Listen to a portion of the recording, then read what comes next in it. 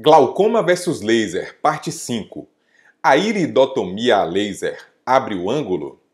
Aproveite o tempo da vinheta, deixe a sua curtida e se inscreva no canal.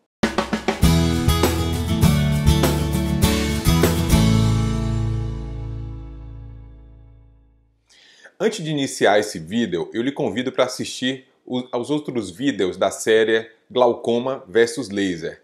O conteúdo é bem interessante para você que tem glaucoma e para você que é médico e se interessa pelos tratamentos a laser em glaucoma. E aliás, se você é médico, fique até o final. Eu preparei um link especial que você vai conhecer no final desse vídeo e você vai poder acessar um conteúdo mais aprofundado no linguajar mais médico. Há alguns dias eu atendi uma paciente que tinha basicamente uma queixa de dor ocular e de dor de cabeça, uma dor frontal. E essa dor era pior ao dormir. Então a paciente às vezes acordava com dor de cabeça. Inicialmente eu procurei o consultório porque eu estava sentindo muita dor de cabeça, né, no olho. E eram dores fortes, principalmente à noite. Enquanto eu estava dormindo, às vezes acordava com muita dor de cabeça. Essa paciente já havia se submetido há 5 anos ao procedimento de iridotomia. E eu já preparei um outro conteúdo a respeito, eu sugiro que você assista, eu vou providenciar um card para ficar nessa posição aqui do vídeo. Mas essa paciente, ela tinha se submetido a esse procedimento a laser de forma profilática, ou seja, para evitar que ocorresse o fechamento do ângulo que drena a pressão do olho. E na época ela tinha a intenção de fazer uma cirurgia refrativa e ela foi muito bem avaliada pelo colega. Foi identificado esse fator de risco de desenvolver o fechamento angular e essa paciente tinha alto risco de desenvolver crises agudas de glaucoma. Nessa condição é que nós fazemos a iridotomia profilática, ou iridectomia profilática, como gostam alguns colegas médicos. Na minha rotina de investigação de pacientes com esse tipo de queixa e que já se submeteram à iridotomia, eu costumo utilizar a tomografia de coerência óptica da parte da frente do olho. Eu vou mostrar para você o exame desta paciente. Então, aqui a gente tem o olho dessa paciente, o laser ele faz esse corte e nós vemos a imagem aqui mostrando a córnea, que é essa estrutura, que ela é transparente, e a íris, que é o que dá a cor dos olhos. A área de drenagem se situa nessa localização. E observe aqui que existe um contato entre a íris e a córnea. E a área que drena a pressão está fechada. Eu acho que é fácil para todo mundo enxergar que está fechado aqui.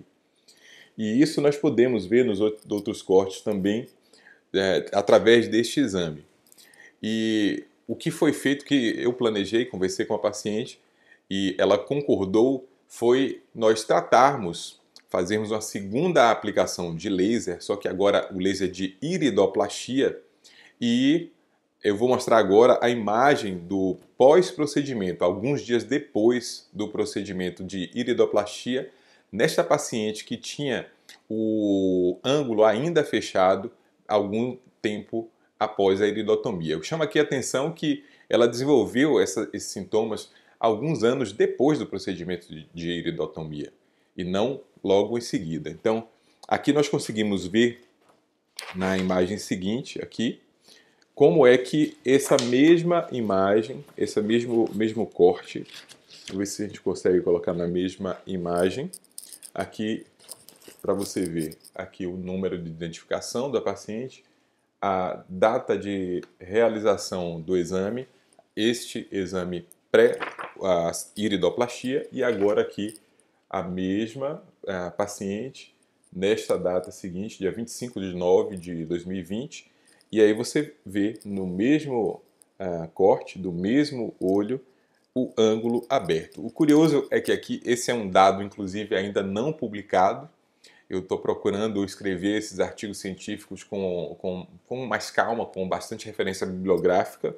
Aqui a gente vê o tecido da íris que fica grudado na área de drenagem da pressão. Então, aqui é bem fácil de a gente enxergar que existe um contato que é antes do laser E aqui, após a aplicação do laser, nós conseguimos ver que existe a abertura e existe aqui esse tecido que, olhando lá por dentro através do exame de gonioscopia, nós conseguimos identificar que é o tecido da íris, que ficou ali grudado na área de drenagem.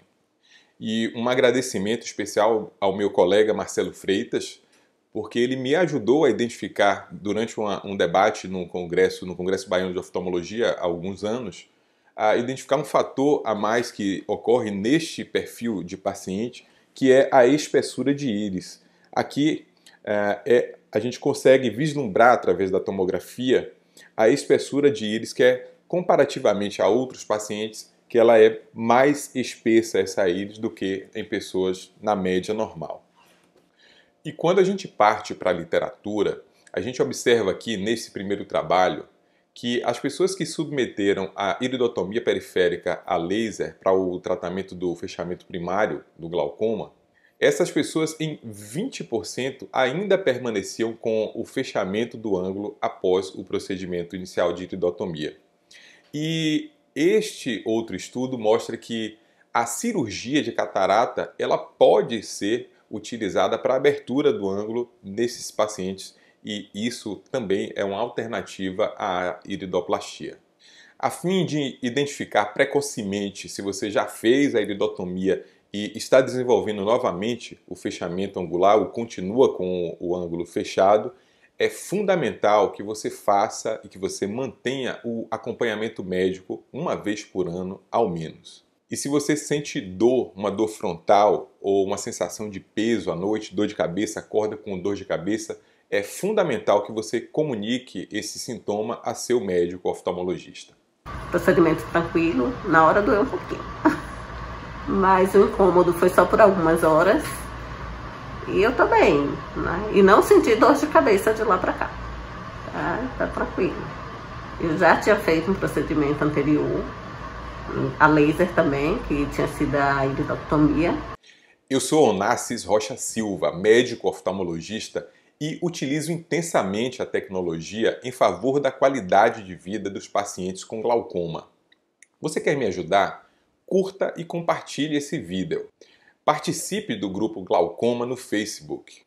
E conheça a nossa página no Apoia-se, apoia.se/glaucoma. E se você é médico, participe do grupo Laser em Glaucoma no Telegram. Todos os links vão estar na descrição deste vídeo. A visão é o sentido mais importante do ser humano. Um grande abraço e até a próxima!